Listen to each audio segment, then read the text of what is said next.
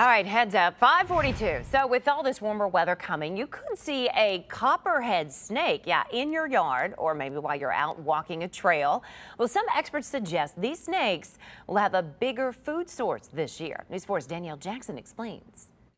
So the best thing is to just leave them alone and let them kind of go on their way. Nick Hanna is a herpetologist at the Nashville Zoo. He says copperheads like to hang around forest and rocky areas this time of year. We're finding that because we tend to have warmer springs than usual, snakes are becoming more active than they normally would in the year. And so people might see them out sooner than expected. He says the snakes are typically out from now until November. This year, snakes will have something extra to eat. The reemergence of broad-egg cicadas are part of the copperhead's food supply. The increase in cicadas this year, while that's a food source, is not going to necessarily cause a population increase.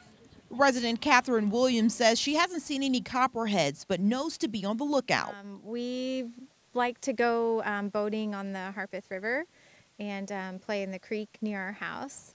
And we've seen some water snakes, but never a copperhead snake.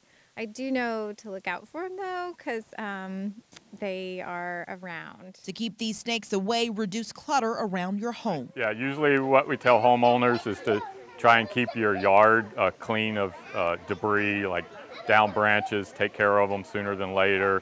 You know, keep leaf piles and just big heavy brush cleaned up in your yard, and that will discourage snakes from wanting to be there.